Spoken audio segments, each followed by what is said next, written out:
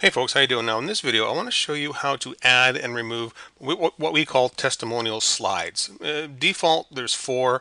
You can have as many as you want really. Let's just quickly show you how that works. Let's go to our editor and open up our library components testimonial folder and finally the testimonial slider.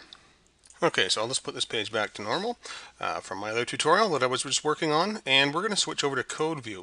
And what we've done is we've basically listed each slide with testimonial 1, testimonial 2, 3, and 4. So if you want to add a testimonial, just switch to code view, copy an existing testimonial like so, 4, and paste it below and below and below. And pretty much just where it says do not edit below this line, and of course do not edit above this line. Just make sure you paste your new testimonials in between but not above or below.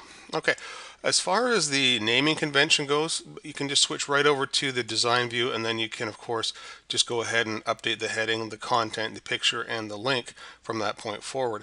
And the same goes for removing slides from the page. You'll see as we had here originally, they were numbered for us. 1, 2, 3, and 4. Just select the slides you don't need and delete them. You can have as little as, well, if you have one slide, it's not really a slider anymore, it's just a testimonial. So if you have 2, then it'll actually have some sort of animation function to go between the 2.